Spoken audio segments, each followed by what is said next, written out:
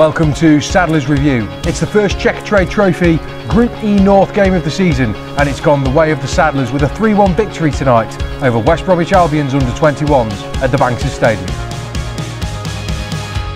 Despite having the better of the chances in the first half, the Saddlers went in at the break 1-0 down, with Tulloch finishing a fine counter right on the stroke of half-time. But the Saddlers were not downhearted. They responded in the best way possible just 9 minutes into the second half. Reece Flanagan, making his first appearance for the club since April 2016, netted his first goal for the Saddlers in fine fashion. And the Saddlers would have the lead on 72 minutes with Zeli Ismail sweeping home from a fine Kieran Morris centre.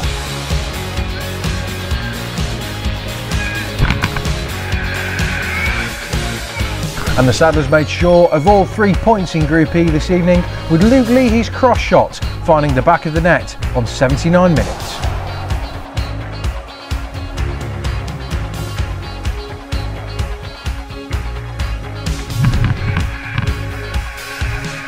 First team coach Neil Cutler was happy with the performance, and he spoke to the media after the game. I thought we were excellent from start to finish. We passed it quick, we limited our touches.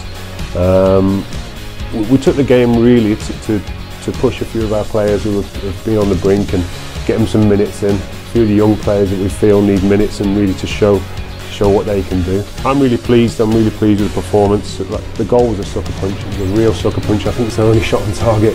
So, you know, and we're playing against a young team out there, a young West Brom team, but they're always organised and they've always got a bit of pace and power, and you know they're going to hit you with something. And we caught up with Reece Flanagan as well, not only delighted with his first goal for the club, but also elated with a winning return to senior football. Personally, just good to be back out there. It's my first official game back, so happy to be out there, and yeah, good result for the lads. Just good to get back on terms. We were a bit disappointed at half-time, having played so well to come in at 1-0 down, but good to get back on track second half, and then good obviously to push on and get the win in the end. So good evening from the Banks Stadium. Our first foray into the Checkatrade Trophy ends with a 3-1 victory over West Bromwich Albion. The Saddlers are next in action in League One on Saturday when they take on Oxford United at the Stadium. And then the following Tuesday, we're back here at the Banks for the visit of Charlton Athletic.